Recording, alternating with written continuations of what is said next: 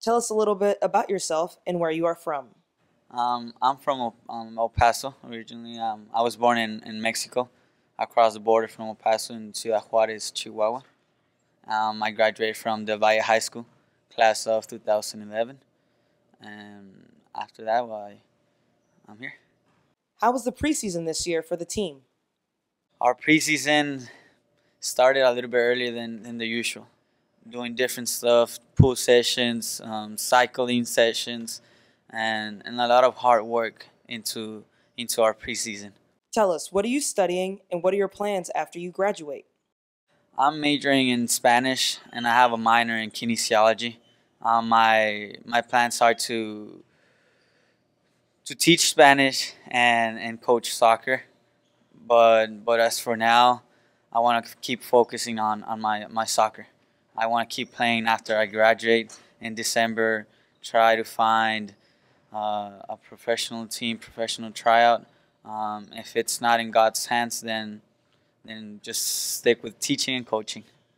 You are a defender and you're also an attacker. What do you see as your role on the team this year? As a defender, it's a primary role of obviously defend, right? But when I first got here, I was not considered a defender. I've never played defender before I got here, and my first 2 3 years here, it was a learning experience for me. To play as a left back.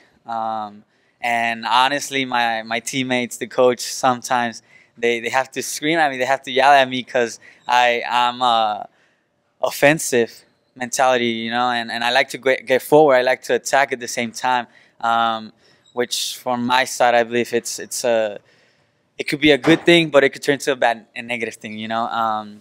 But I believe it's been a good learning experience to get that defensive role.